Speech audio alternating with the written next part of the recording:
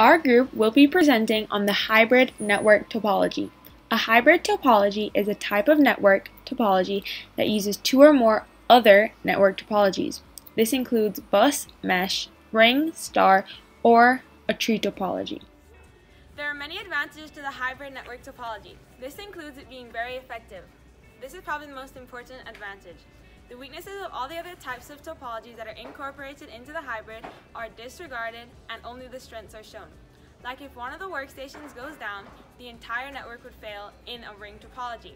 But in the hybrid, it would continue working minus that one part. Another advantage is that it's scalable. The hybrid networks are built so that new hardware components can easily be incorporated. The hybrid network topology, despite its effectiveness, does have some disadvantages. One disadvantage of the hybrid topology is its complexity. Managing the hybrid topology becomes difficult due to many different types of the topologies in the hybrid. Designing this becomes difficult and the installation process is more complex.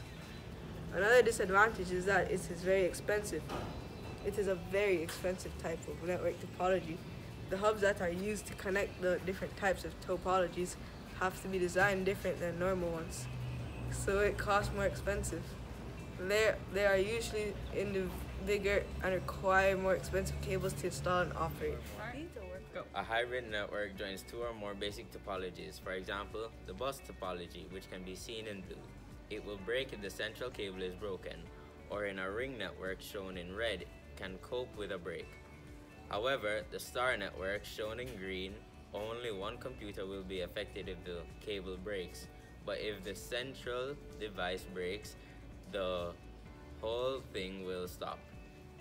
This applies to all topologies incorporated into the hybrid network. Topology is better than the other single topologies because the strengths of each topology are maximized and the weaknesses are neutralized.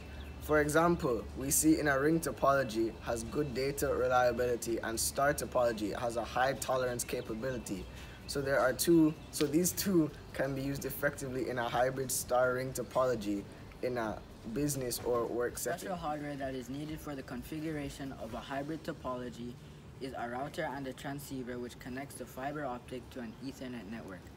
A standard hybrid network uses something called a hybrid access point, a networking device that both broadcasts a wireless signal and contains wired access ports. The most commonly used hybrid access point is a hybrid router. The typical hybrid router broadcasts a Wi-Fi signal and 4 Ethernet ports for connecting wired devices. The hybrid router also has a port for connecting to a cable. There are several different possible network configurations for a hybrid network. The most basic configuration has all the wired devices plugged into the Ethernet ports of the hybrid router. Then the wireless devices communicate with the wired devices via the wireless router.